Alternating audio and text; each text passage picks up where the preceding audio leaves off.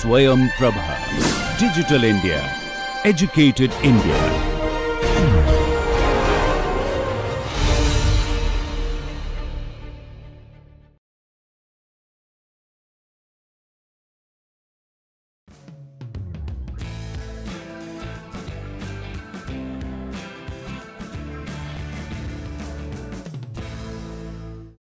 Good morning, everybody. We were looking at sound propagation through regions of uniform or non-uniform temperature. Of course, we know that when you have constant temperature, you have solution, let us say for a right turning wave of the form f of t minus x over c. But if you see, we saw that our pressure, when there is non-uniform temperature, we have non-uniform speed of sound. So you have f of t minus integral dx over c, and it is scaled by a power half and t power 1/4, and similarly velocity was going as t power 1/4 in the numerator, but a power half still in the denominator times f of t minus integral dx over c. We started with some kind of heuristic arguments and assumptions, but later on we derived for some special temperature profiles that the pressure can indeed be expressed in this form, and the velocity was also in a similar form, but there were extra terms. That is where we were, and the characteristic t minus x over c is now replaced by t minus integral d psi over c, and other one was t plus integral d psi over c. Now I stopped last class with some questions. The first question was, what is the relationship between pressure and density fluctuations? We worked it out, and the answer was that P prime is not exactly rho prime times c squared, but there is a correction term, right? We worked out, did that last time, right? Okay. The second question was, why am I solving only two equations? That is, here I started with momentum and energy. Even if we look at my time domain solution, I was starting with momentum and energy. We actually have three equations, continuity, momentum and energy. So why are we solving just two? What happened to the third one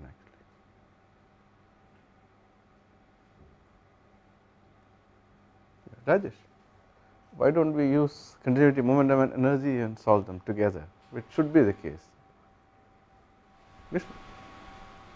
Either use continuity and momentum or momentum and energy, but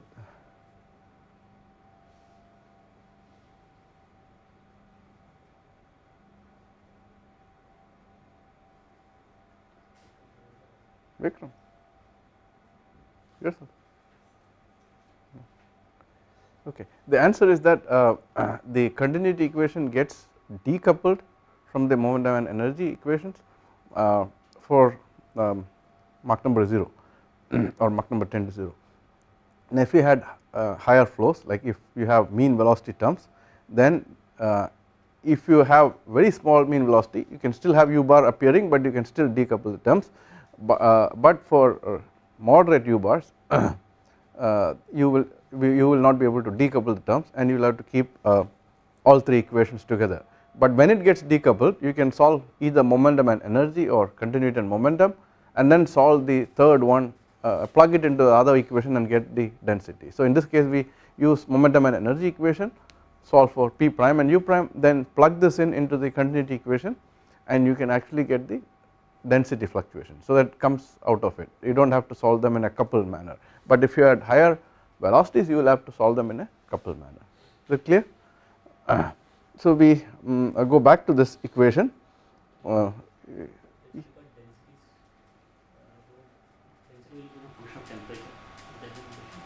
I am talking about rho prime. Rho prime can be solved by, if you look at the continuity equation,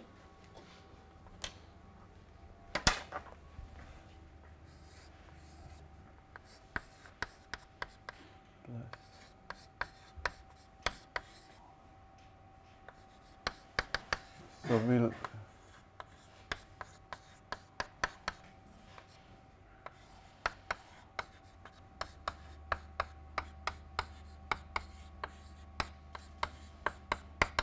so this is the continuity equation. So when we solve the wave equation, we can get u prime, right? I mean you get p prime, from there you can get u prime. So once you know u prime, and if you know the mean density and density gradient, then we can plug it into this and get the density, or in the harmonic domain it will be I omega rho hat plus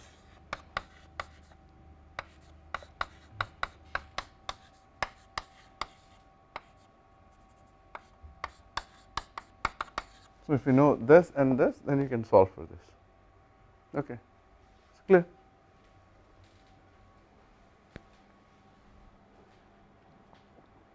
So back to the equations. So any other questions? Feel free to ask. Rajesh, is something still bothering you? What is it? For the last when we did the attenuation problem, we wrote the wave equation just P naught e power that form without bringing the constants A and B. Because there I said I wanted to only concentrate on the effect of attenuation, so I said A equal to B. That was imposed in there. That was inbuilt in there. Earlier problems we were having either closed at both ends or open at both ends. How the sound is generated inside is assumed. So that was mentioned in the first class, if you remember. I mean sound has to be generated somehow, but we are now solving for only the propagation. So when we are solving for that complex eigenvalue, and then we talked about attenuation and all that, we assumed that sound was somehow there and how it is decaying or how it is growing, but it's simply because this is much easier to do than to calculate for the sound generation, which is still an open problem with a lot of controversies. So propagation is kind of well worked out over the centuries, but we will deal with how sound is created after a few classes. But so for that you have to actually separate the unsteady base flow from the acoustic equations, and then the unsteady base flow actually drives the acoustic equation, and the acoustic equation gets coupled to the unsteady base flow. So it's like a feedback kind of thing. And when we were discussing about the admittance problem, from general admittance condition. Can you speak loudly so that the camera will also record it? Yeah, for the general admittance condition. One side we apply admittance, the other side, both sides we have to apply admittance condition. I assume that the other side was closed because I wanted to have a simple thing which I can derive in 2 lines. So if I can actually have admittance on both sides, and that is why in the if I look at the acoustic energy corollary, I have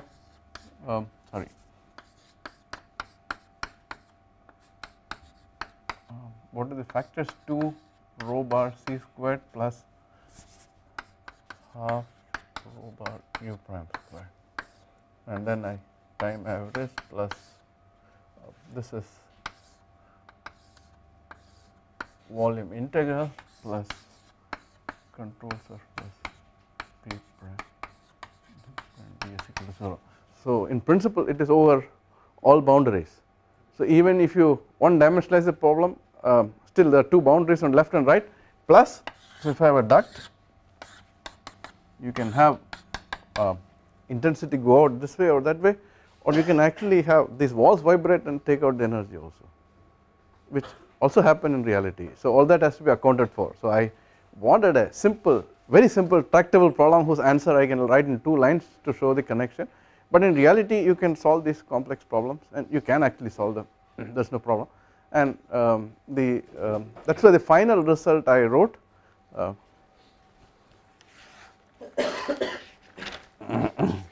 don't know if it's there here.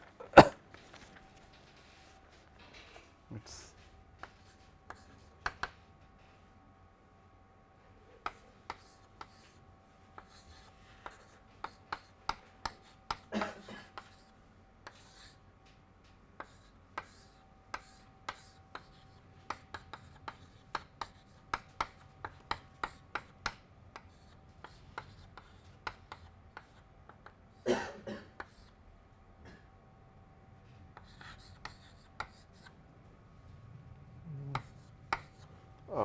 this is somewhat general. as long as you do not have mean flow. Once you have mean flow, and then even a constant mean flow will make this expression a mess, and modified, I mean a non-uniform mean flow, which is what really is there, makes it a bigger mess, and then there are a lot of controversies. But in the simplest case, when there is no mean flow, but there are a lot of surfaces, this should be the general result.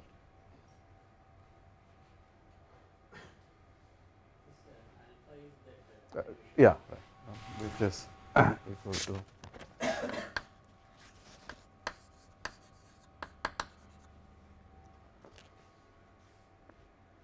minus omega imaginary. So this can be contributing from any side.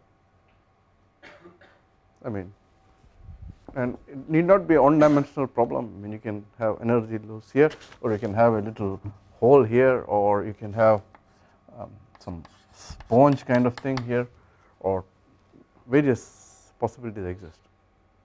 All it says is the acoustic energy will grow or decay. That depends on how much ever is coming in minus how much ever is lost. So that accounts for any possibility of coming in from anywhere. Okay, clear? Anything else? Yeah, nice to see you smile after a long time. Okay. So back to harmonic solutions, and we had the momentum and energy equation, and we just now discussed why it is enough to deal with only two of them, and because the third one can be used to derive density fluctuations, and you do not have to solve them in a coupled manner, and then we get this nice little wave equation in the harmonic domain, and this is quite consistent with whatever we had derived earlier as the Helmholtz equation. So if you look at the middle term, you have a 1 over T bar dt bar over dx, which is actually 0 when there is no temperature gradient, and the last term is omega squared over gamma r T bar. Gamma r T bar is nothing but square of the speed of sound. So omega squared over c squared is k squared, which is a constant for the case of constant temperature. So that is why we had d squared p over dx squared plus k squared p equal to 0. Now this in general I do not know how to solve it, so you have to use some trick, and if you have a general solution, fantastic, write about it and you can immediately get a new result. So I did a little trick out of the blue.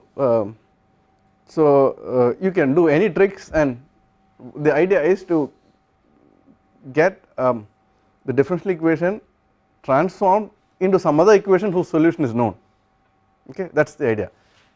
You know something and you have an unknown thing, and is there some way this unknown thing can be converted to a known thing, and then you can look at the tables of integrals and write down the answer.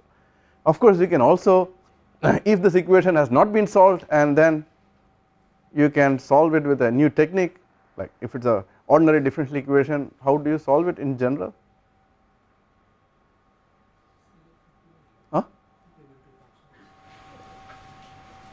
No, that is to separate if there is some other driving function and all that, but just a basic homogeneous part, how do you get it?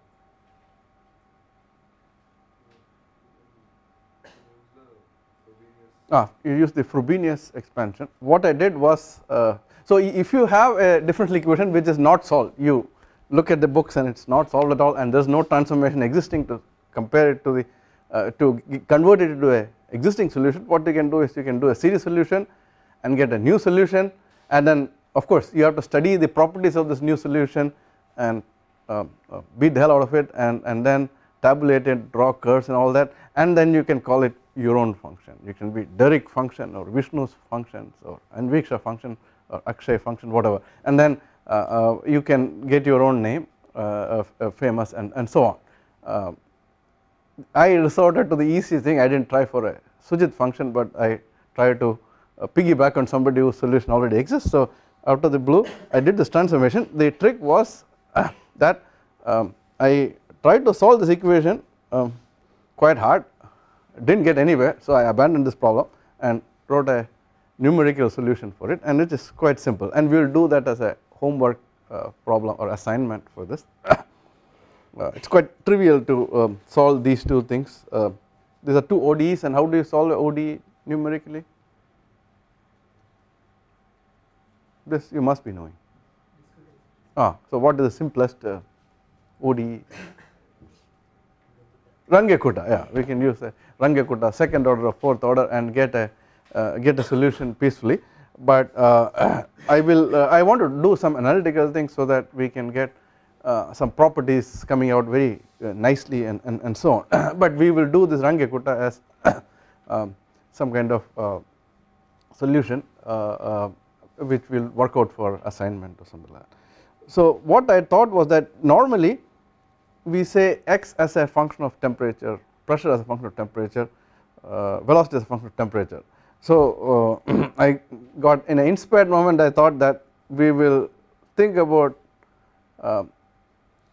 we think of temperature as a function of x, pressure as a function of x, velocity as a function of x. In an inspired moment I thought that x is a function of temperature, pressure is a function of temperature, velocity is a function of temperature, and then suddenly I solved the problem, and in hindsight, so I did not do all this big writing, I just wrote down the answer directly, but so what this is the general way of doing it. So if you rewrite everything as a function of temperature and write the differential equation in terms of temperature, no one said that temperature is a function of x. I could also think of distance as a function of temperature, no one ever said, I mean it is not written in any Vedas or Bible that temperature is a function of x, not the other way. So when I wrote this, somehow it worked, so whatever works in getting solution, right. So I got this solution, and then you plug in various different temperature profiles, and for a lot of temperature profiles you can get the solution peacefully with this approach. So we will look at the simplest temperature profile is the linear temperature profile. So we say T bar equal to T naught plus mx. So m is a constant and T naught is another constant and x is this distance. So I rewrote the equation in this form. So we are replacing x by T. Now this will work if you have a monotonic function, but if you say that your temperature goes up and falls down, then you will have to do it in 2 segments.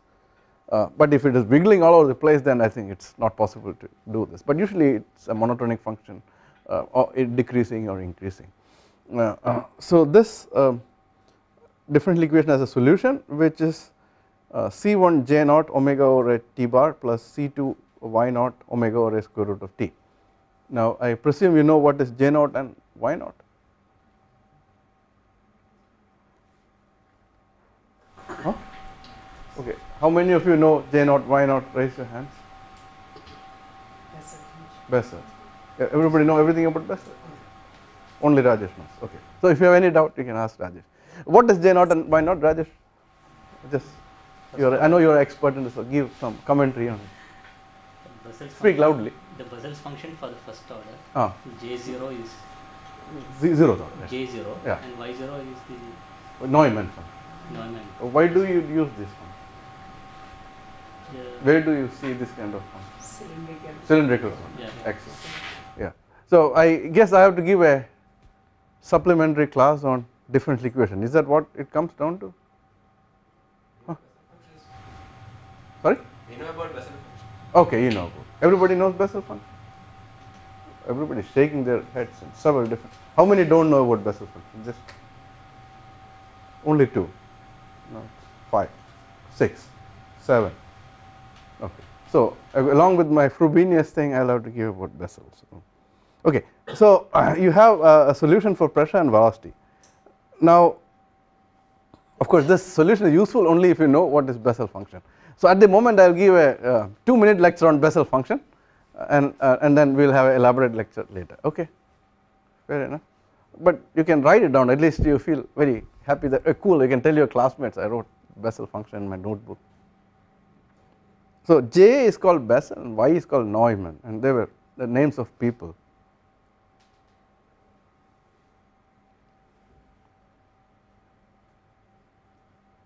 And you can try to work out these transformations at home. I have emailed the paper which has the solutions, and you can see it. So my 1 minute introduction about what is a Bessel equation. This is the Bessel equation. It's a very simple equation.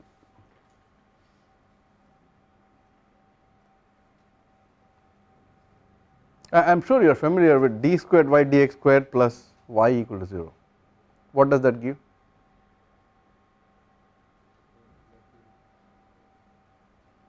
like sine and cos and so on. Yeah.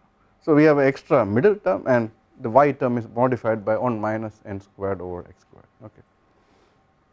So the solutions are Bessel, and n can be a integer or a non-integer, can be a complex and so on, but when n is an integer you have one kind of solution, when n is not an integer we will have another kind of solution. So let us for the time being say that we worry about only when n is an integer.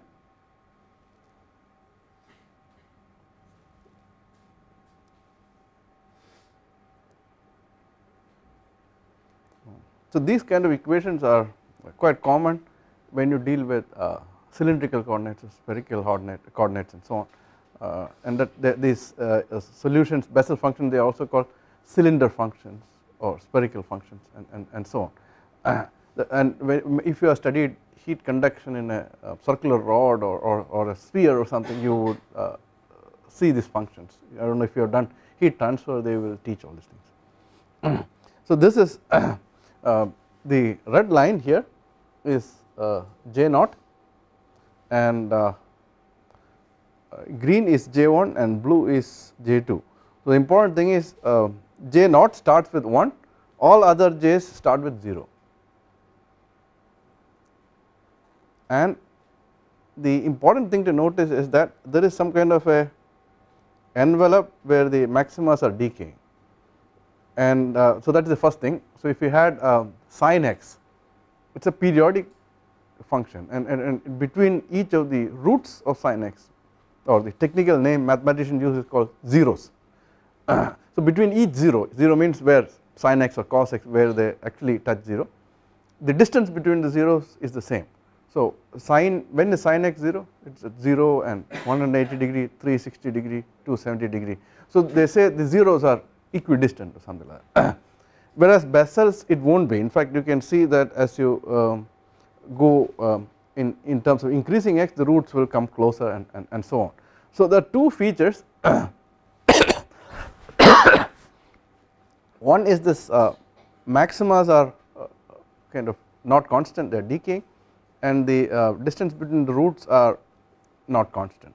So very easy, now World Cup is going on, you can look at this Hawkeye, and when somebody tries to hit a lofted ball, the ball would, so if I am batting here and then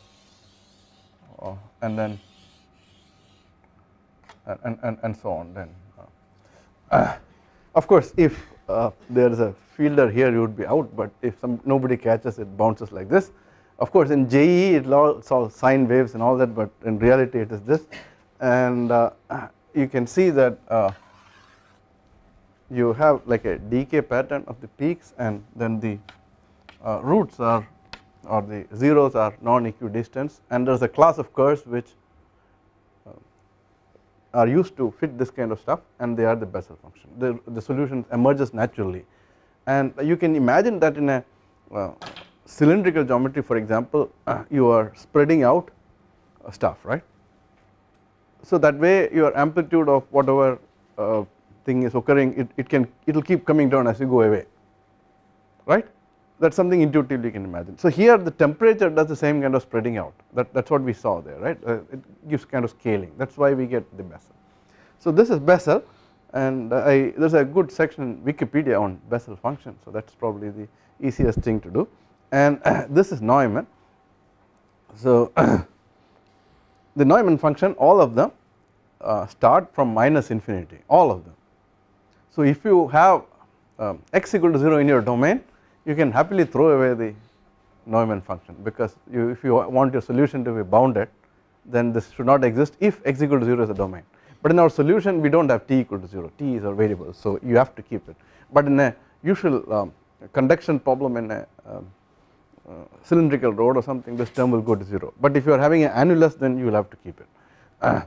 So again you see the exponential decay, or sorry, a decay kind of thing, and then there is also this periodicity, it is going up and down, but crossing zeros many times, but the zeros are not equidistant, and so this is the Neumann function. So I will give some supplementary lectures on what this is, but I will not teach enough to compensate for a math class, but just to give more courage to go and read a book or something like that. I will get to that stage. But at the moment you can believe that y naught looks like this red curve here and j naught looks like this red curve here. Okay, that is fair enough. So if you were to plot the acoustic pressure amplitude distance for some closed pipe or something, this is what you would get.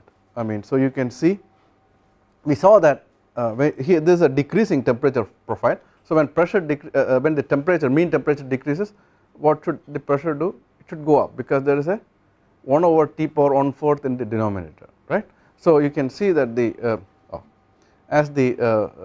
as we go from left to right, temperature is decreasing, but the pressure amplitudes are going up. At each of the maximas have a different amplitudes and progressively increasing, and you can also see that the wavelength is changing because your temperature is coming down. So if you are cooling down, the wavelength also comes down. Okay, so this is the way the acoustic pressure amplitude is.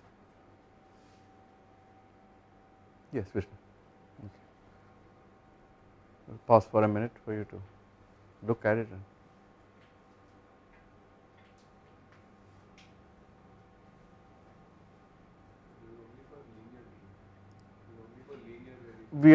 Whole course is about linear acoustics. So if you have nonlinear acoustics, we do not have this differential equation. We will have a wave equation with terms like dp by dx squared and so on.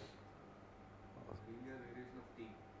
Yeah, this is for a linear variation of T. Sorry, I thought you were talking about linear variation of pressure, linear variation of T. And for so you do not have a general solution. So you can get solutions for linear or exponential or polynomial and so on.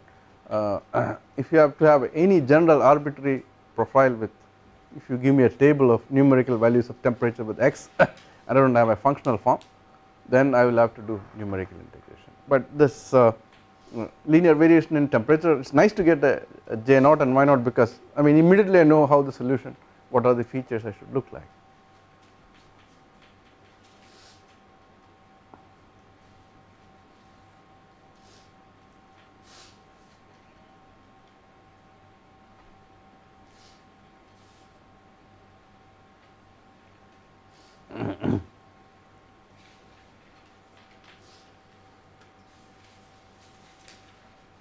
So when you are having the pressure amplitude go up, that does not necessarily mean that acoustic intensity is created. It is just the this kind of spreading by the temperature. So here for example, if you look at the velocity, it is going the other way. The peaks are coming down, and we saw that the velocity scales like T power plus 1/4, right. So as temperature is decreasing, velocity will also decrease, which is what we are seeing. And again the distance between the roots are they are not same. So these are the two characteristics, and the Bessel function beautifully captures these things.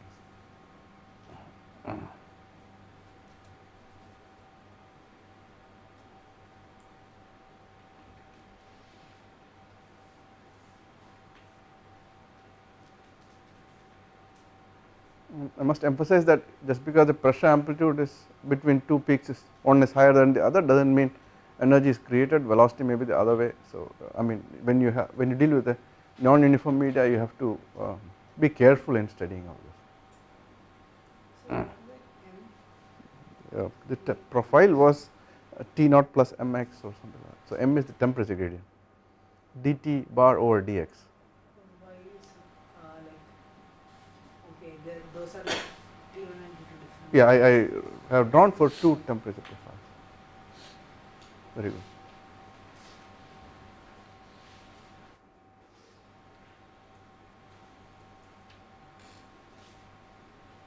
Okay. So we can do experiments. So I did some experiment. That's why I started my career with this non-uniform temperature, and then I wanted to understand the results. And therefore I did a lot of theoretical analysis to understand the results, and I told you in those days 25 years back or more, it was really hard to do these experiments with, there was no lab view, there was no modern computer, there was this data acquisition program in a paper tape which had holes punched in it, and you have to wound it on a spool and so on. It was really ridiculously difficult, and so it was so difficult to do an experiment which will now be trivially simple. So to understand, you have to understand the subject to maximize your chance of getting some reasonable success. I think that is the reason why I even went to the, I looked, there was no solution, so I derived a solution myself to understand the problem, and I think it was really worth it. So if you, here I was trying to look at the admittance of a mixing chamber here. So if you are having a non-uniform temperature experiment, you do have to put thermocouples here. For example, I had mounted a lot of thermocouples all over the place. In fact, where the temperature is falling rapidly, I had many thermocouples, and then you need to traverse the microphone to get the acoustic field, and I had only one microphone with me, actually two microphones, one at the left end as a reference to get the phase, and another one here, and you traverse.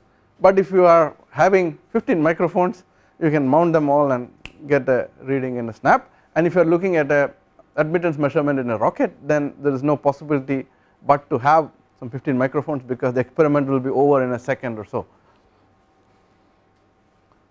So I have mailed these slides to you. I hope you got it. If you did not get it, I got your email address wrongly because a few of them bounced. So just in case any of you did not get this email with the slides, then give me your email address. So you can, once you have the solution, you can plot the solution, but not just that. If you have the solution, you can actually recover the admittance and so on. So by curve fitting, or a fancy name is multi-microphone technique. So that is what I have done here. I just showed some typical result to do this.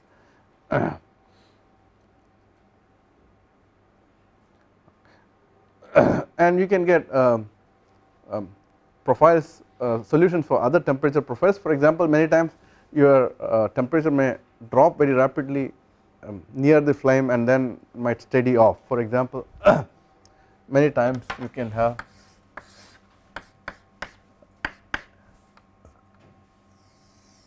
temperature profiles of this form. So exponential may be a better function to fit them. So here I managed to get a solution with exponential temperature profile, again in terms of Bessel functions, and do not worry, I will not ask you to derive this in the examination and so on, but I wanted to show the solution to those who are interested, because then it is really nice to be able to, you can appreciate the solution and the physics behind it very much. So the problem in real combustors, for example, if you are working on a solid rocket motor or something like that, is that you have particulate damping, temperature gradient, mean flow, everything together. So each thing will have a different kind of effect on it. We saw what kind of effect the attenuation did to the standing wave. You know what kind of effect admittance condition does to a standing wave. Now we saw what kind of effect the temperature variation is doing to a standing wave, but each of the solutions, when I am studying, I am keeping everything else constant. For example, when I showed the solutions with the when I showed this solution, I have kept closed quarter wave tube, closed open boundary, so that there is no energy coming in and going out, there is no damping. When I talked about the damping, I kept again a closed end. That is what Rajesh was asking, whether A equal to B, amplitude of the left turning or right turning wave are equal at the reflection, at the termination, and I did not have flow or temperature gradient. So now in reality there will be all these things mixed together, so you will have to tread carefully on these things. So we will as a last part look at the effect of particulate damping on the acoustic wave, which is kind of a form of the attenuated waves, but we will look at it in the presence of temperature gradient. So the motivation is, as I mentioned, in rockets you have alumina in the aluminum in the propellant, which will burn and form alumina, which is used to damp the combustion instabilities, and there are a lot of other applications also. For example, if you are drying slurries in a pulse combustor, then the slurry will damp the acoustic wave, or if you are using a pulse combustor to set up, I mean they do acoustic driving for increasing the heat and mass transfer in process. For example, if you are drying milk powder, you could use sound to increase the productivity, because you can of course evaporate milk faster by increasing temperature, but only thing is the what you get out may be spoiled. So when in food industry you cannot increase the temperature beyond some levels, there is tight control. So then human beings are very greedy, we want more and more, we have a fancy name called productivity for that. So then they try to disturb the flow to get productivity with acoustic oscillations or turbulence and so on. So these equations were derived by Rajesh, who is sitting here. So if you have any question you can ask him. So here the momentum equations get modified by a little term here, and do not get nervous if you can't derive the solutions, because I will not ask them in the exam this particular thing. So you will have a k times u prime, and I think intuitively you can feel that if you have a droplet, what is the drag on the droplet? You must have studied this in school. Stokes drag, yeah. How does it go? 6 pi eta r v, right. So it is proportional to v basically this, and the Reynolds number dependence is CD equal to 24 over Re, it will work out. So if the so the sphere has a drag which is proportional to velocity, and that is going to take out some momentum. So that is what this term is here, right. So k u prime, and k can be actually expressed in terms of number of particles and this drag of a sphere. And of course if it is a very messy thing with lots of droplets all interacting, then it may be harder to actually get the value of k directly from first principles, but does not matter. You can convert it into harmonic domain in this fashion. Energy equation is staying unmodified here. It would get modified if there is evaporation or something. In fact, I think in the question papers which I sent you, there was one question about damping by evaporating droplets. So you can actually get solutions of this form when there is particulate, I mean the wave equation comes to be of this form, and you have to use specific temperature profiles to get a solution. So for exponential temperature profile you get something of this form, and now you can see that the wave number is now a complex stuff, and that is not very unfamiliar, because when we saw the attenuation problem we saw that the wave number is getting complex there, right. So do not bother writing down, I have mailed you the slides, and you can actually get the solution again in terms of Bessel functions. Only thing is this nu is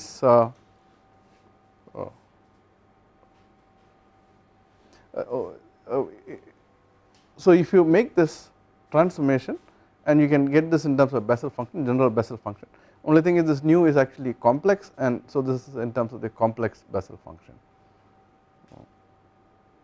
Now to look at the pressure distribution, so I still have a closed end here on the left side, I am still holding on to some simple things, but the dotted line is when there is no damping but only temperature gradient. So you will see that that goes up, this is the same solution we saw earlier, but when there is damping the minimas will start going up, the maximas will also change as we saw in the earlier derivation. So so this combination will come now. So the minimas are going up, the maximas are going up in a different way, and this is the effect. And to actually do the inverse problem, if you are to determine the admittance and the damping coefficient by given the solution, if you are to do, you have to actually measure the standing wave up to at least 2 minimas, because the pattern for this is the minimas will continue to go up. If you are having energy flow from one side and no attenuation in the medium, then the minima will go up evenly, all minimas will go up by to the same level. But if you have attenuation in the medium, each minima will go up differently. So you have to measure multiple wavelengths to this is the velocity amplitude. So you see that the minimas are continue to go up, the maximas are staying constant. This is not that there is anything which says maximas will stay constant, because the temperature gradient tried to bring it down, but the damping goes the other way. So between those two it kind of roughly cancelled in this particular example, that is all. So you have to be careful when you really worry about this way or that way. So one should be quite careful about when the combination effects are there. I think this is where I will stop with this effect of non-uniform media. Now what I also want to do, I will stop for a moment and answer questions if there are any questions. Is there any questions?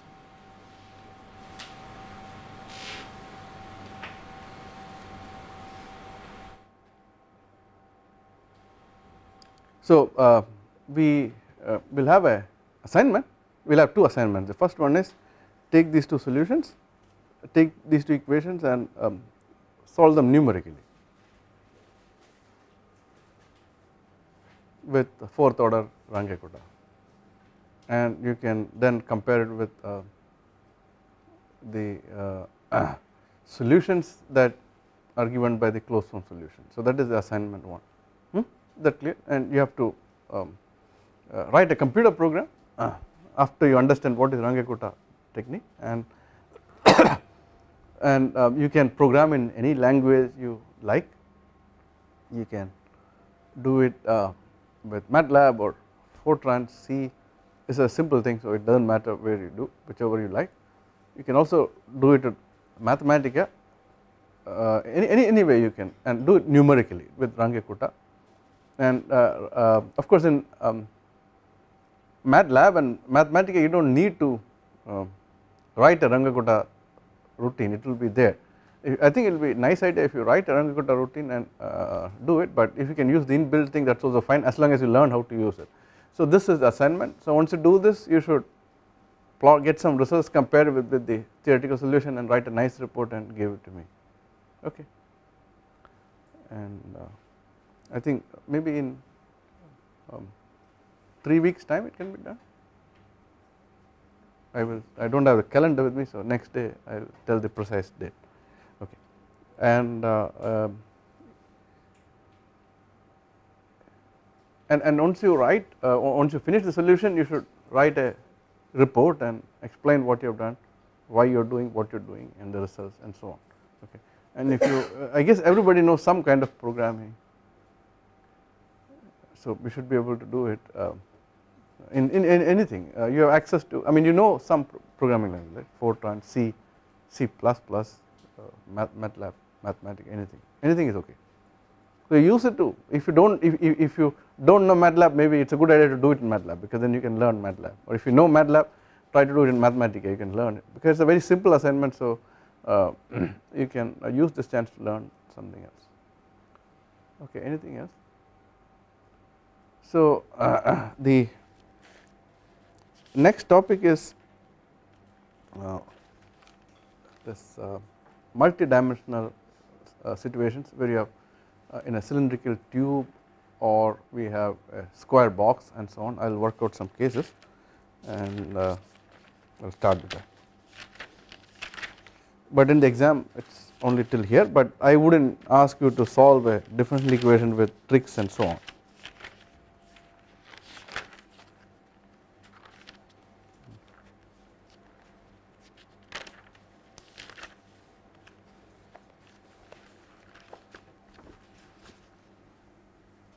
So let us now look at wave equation in cylindrical coordinates. That is the next topic.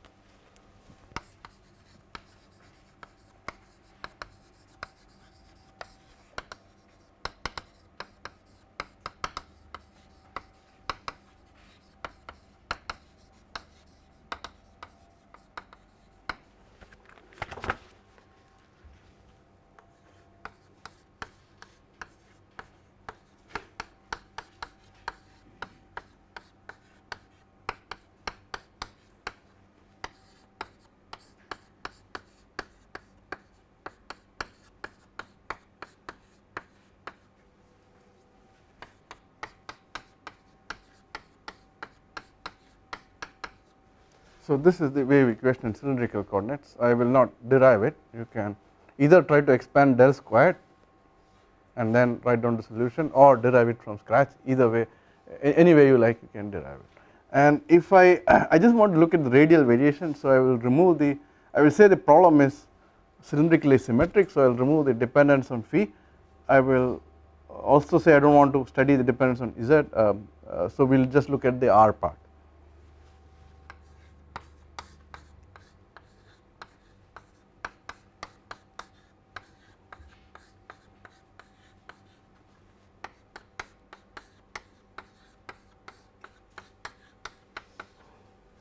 So you have a cylindrical pipe and you are having solutions. So can you write a solution f of r minus Ct or f of r plus Ct scaled by some r dependence?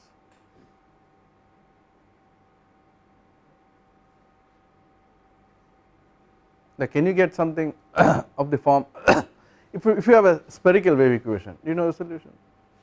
It is f of r minus Ct over r or g of r plus Ct over r. Can you get some such thing here?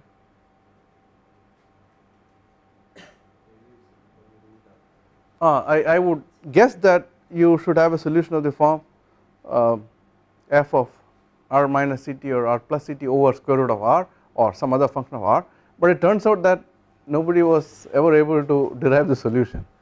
So it does not work that way, and there is a reason given here. So 2D is nothing but like 3D infinitely long, right. So if you think about a cylinder which is infinitely long and you think about a line source,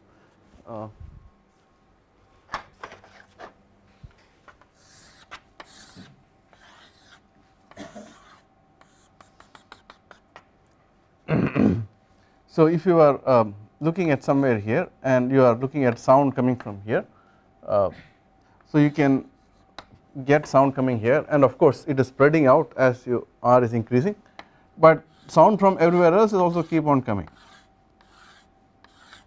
and it actually will keep on coming forever.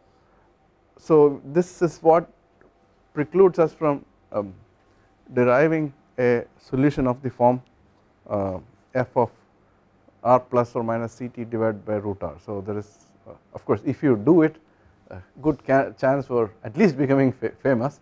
I do not know about Nobel Prize, but it will be, it is something which has eluded people and I think there is good reason why it has eluded, but that does not mean you cannot solve it, right. So what is the next best thing you can do?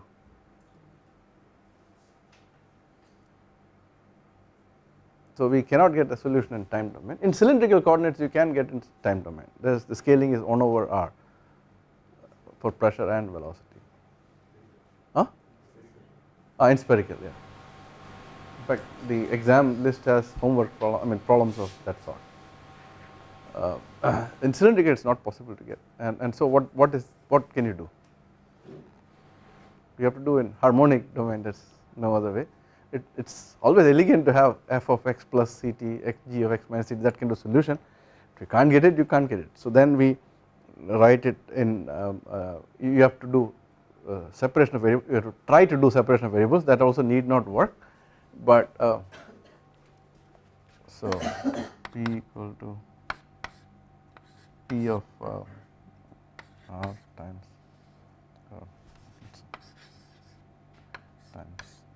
t of t and substitute in, and you can get solutions, and you